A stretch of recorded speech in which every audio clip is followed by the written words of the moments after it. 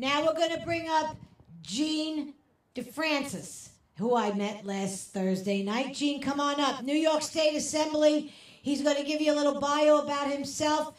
Again, we have to consider our local, the local people who are putting their hats in the ring for this election. This is this New York State Assembly. This is very, very important. It's a matter of life and death for our state. Everybody realize, here's Gene DeFrancis. Thank you. Thank you, Vicki. Thank you. Any Bronxites here? All right, not bad, not bad. My name is Gene DeFrancis. I'm a Navy veteran. I served Operation Enduring Freedom, and I'm born and raised in the Bronx. As Vicki said, right over that bridge. So why am I here? Because we can't do this alone. We need to mobilize. We need to mobilize together. We need to expand this tent. We all have different opinions about different things. We have to accept that, even within this party. Our focus is to end socialism.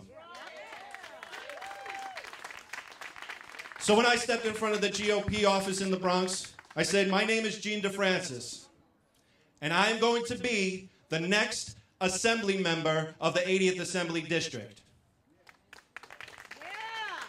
And you know what the Democrats did? The ones in power, not the members, the ones in power, you know what they did? Take a guess what they did. They laughed. They laughed. Right. They're laughing because they are in control. But they're not laughing anymore. You know why? Because this Sunday, I got the endorsement of the Northwest Bronx Democratic Club. The only Democratic club in my district. I have their support. Why? Because the Bronx is not socialist. We won't tolerate socialism. And we're not going to stand for it. So we're going to work together, and we're going to kick out Alexandria Ocasio-Cortez. Our assembly member made the big mistake. She threw her mentor under the bus, Councilman Mark Jonai. How many know Councilman Mark Jonai? He's a Democrat. Sort of. He did what a lot of people do in the Bronx, especially in my district, the 80th and the 82nd. They say, I can't win as a Republican in the Bronx. It's too deep blue. So what did he do? He joined the Democrats, gave them more power, centralized that power. I could have won as a Democrat. I came within 1,300 votes in the special election with 3,000 Republicans still out there saying, Republican can't win the Bronx. Look at the map. My district is light blue, and that's mostly Democrats that were Republicans but wanted to vote into the primary. We can win, and we will win. And my conversation with the Northwest Bronx Democratic Club is they'd rather vote for a Bronx Republican than a Tennessee Democrat. Put our differences aside, even within the tent. Put them aside. We all have to come together on one specific focus. And socialism. It's not a joke. And we can't be silent on it.